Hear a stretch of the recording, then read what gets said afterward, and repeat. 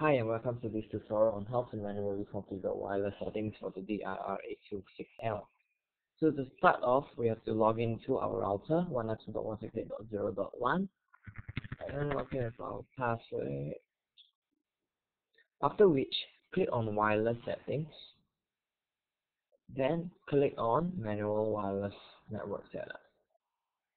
So over here we can actually see our access ID. We can change this, we can delete it away. For example, router 123.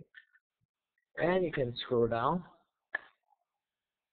so you'll be able to see the security mode over here. So you can select a security mode, and you continue to scroll down here. You can set your password pre-shared key. So basically just delete away, and you can type in another pre-shared key. So same thing for the 5 GHz, change the value over here, and to change the pre-shared key over here. So once you're done, just scroll all the way up, click on Save Settings, and your settings should be saved.